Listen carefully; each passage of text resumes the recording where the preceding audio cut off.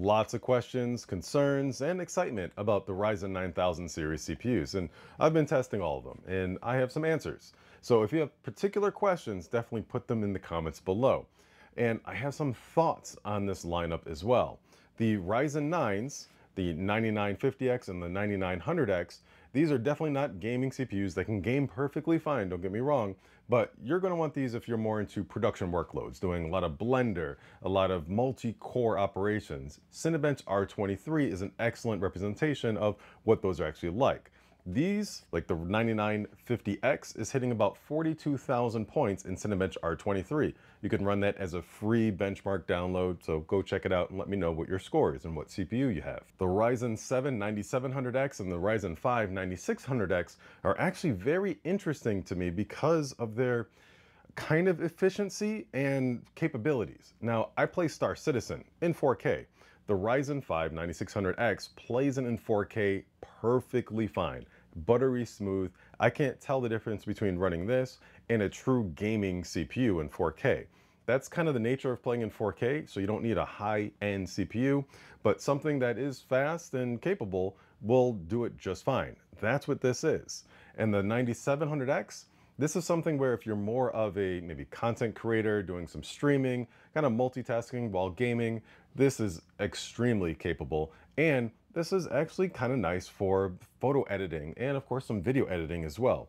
They are both capable CPUs, and I'm looking forward to the price actually going down where these are truly easy recommendations. Now, if you're on an Intel platform or AMD's older AM4 platform, you're going to have a bit of a leap in order to get on the AM5 platform because you'll need a new AM5 compatible motherboard.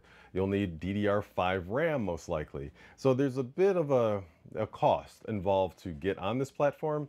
And, you know, that's something that you'll have to decide if it's worth it based on how you use your PC and the capabilities of these CPUs. Intel did recently release their microcode update for the 13th and 14th gen CPU issues.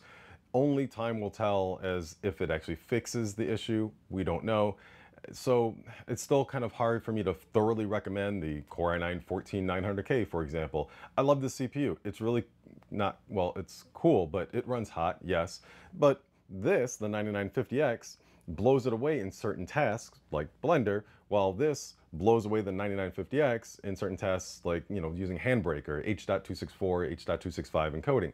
So it depends on what you're using your PC for. But they're both fast, so it's kind of like which platform do you like more in a way. Now, lastly, kind of, not really, there's always more, RAM. So DDR5 RAM has really progressed, and AMD is coming out with the 800 series motherboards. Right now we're on the 600 series, and with that, RAM is somewhat limited. There's some specific boards that will do very well with RAM, but the 800 series, it's going to have some baseline requirements for, you know, USB 4.0 and a few other features. So RAM is going to run very, very nicely on these 800 series motherboards. I got some hands-on with a couple of them actually by MSI when I was in Taipei, Taiwan for Computex. RAM like this, Kingston Renegade, you know, over 8,000 mega transfers RAM, those are ideally just going to be plug and play for AMD 800 series motherboards. So if you are looking to upgrade to AM5, you might want to wait just a little bit longer until those 800 series motherboards come out. And so there's been a lot to unpack with the AMD Ryzen 9000 launch. Let me know what your thoughts are about all of this and what you think your next upgrade may actually be.